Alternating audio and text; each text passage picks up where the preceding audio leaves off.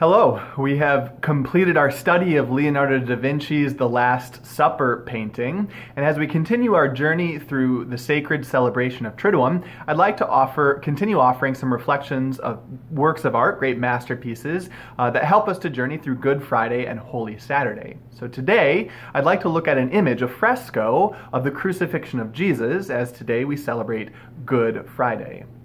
This fresco of Jesus' crucifixion is done by the Italian painter Giotto, who was a Franciscan and did a number of different works throughout all of Italy. In fact, if you go to Assisi today, he has almost all of the frescoes in the Basilica of St. Francis in Assisi. This particular fresco is from the Scrivingi Chapel in Padua. Now, let's take a look at it, and of course, what we see going on there is a whole lot of action in different places, which shouldn't be surprising to us. Giotto was a great master as well, and so of course there's going to be lots of things. The first thing I want to draw your attention to is the skull at the bottom of the crucifix. This has a couple different reasons for symbolism. The first is that it's a symbol of Adam, who was the first to taste death, the first of us human beings to taste death. Now, as we see the skull at the bottom of the cross, it's a sign that Jesus is victorious over death. Jesus conquers death in his crucifixion. And so, this victory of the cross is depicted by the triumphal nature of the cross over the skull. Even though Jesus is dying, a seemingly sign of weakness, this is actually transformed into a sign of power, victory over death itself. It also has symbolism going back to, of course, the name or the place where Jesus was crucified, Golgotha, which was known as the place of the skull that we hear in the scriptures. So, a couple different parts of meaning for that skull. It's kind of nice because in our crucifix, the icon crucifix at St. Thomas Aquinas, there's also a skull at the bottom of the cross, and sometimes people ask me, well, Father, what's with the skull in the crucifix? Well, now you know. When we look to the right and to the left of Jesus on the cross, we see two different groups, and they're in a little bit of tension, and there's a little bit of juxtaposition with these two groups. To the left of Jesus, we see a group of soldiers, the same soldiers who would have nailed Jesus to the cross and crucified him. Now they're arguing over who gets his garments. Out of greed, they're arguing about that. These are sort of the unjust. Not only those who nailed Jesus to the cross, but now they're still trapped in their greed, and so they're arguing over who gets the clothing. There's also an interesting figure in the midst of these people, and it's actually St. Peter. Which one of these people is St. Peter? Well, look for the halo, and that is St. Peter. Now you might wonder, why is Peter with all these guys that are sort of struggling? Well, if you remember right, Peter himself was struggling at this time. He had just denied Jesus 3 times. And so here he is, sort of in the midst of his own struggles, his own denial, and his own struggles to be with Christ at the cross.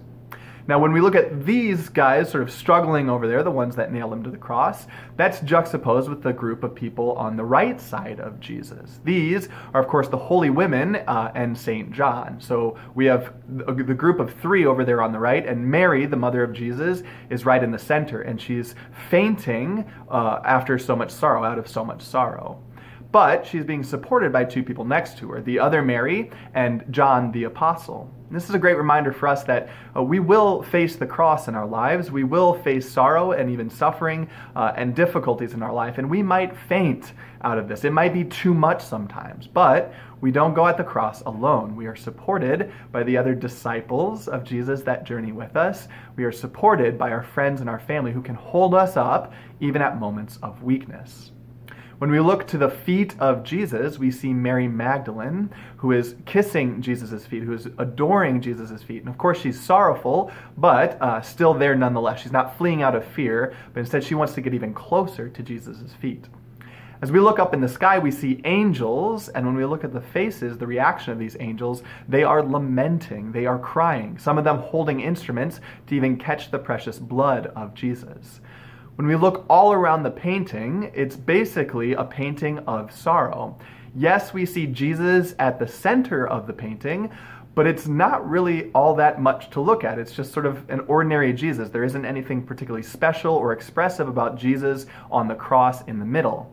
Really, what this painting is all about is one of sorrow, of lamentation, of sadness. Our hearts break. And so what Giotto is trying to do is to draw us into that moment of the crucifixion, to contemplate the sadness, to contemplate what was going on and how terrible this was. Certainly, we call this day Good Friday, but it's not without its sorrow as well. And so we're drawn into this through the faces, through the reaction. What's at the center of this painting is not Jesus. Perhaps he's physically at the center of the painting, but in reality, at the center of this painting is sorrow itself, sorrow at the day that our Lord and Savior died. But then also, of course, one of hope, that while that day was sad, while there was pain and suffering, it also won us victory over the cross. It won us the price of our salvation and forgiveness of sins. Giotto is a great master and reminds us that we are called to enter into this and to take on the cross as well. We are not only called into the sorrow of the moment to say, yes, that was a bad thing, but also to give our lives as well on the cross of whatever it is, whatever crosses we carry, and to sacrifice ourselves out of love for others. Next time, tomorrow on Holy Saturday, I'd like to reflect on a different painting, so please join us for that as well. Stay holy and stay healthy. Have a good Friday, and may God bless you.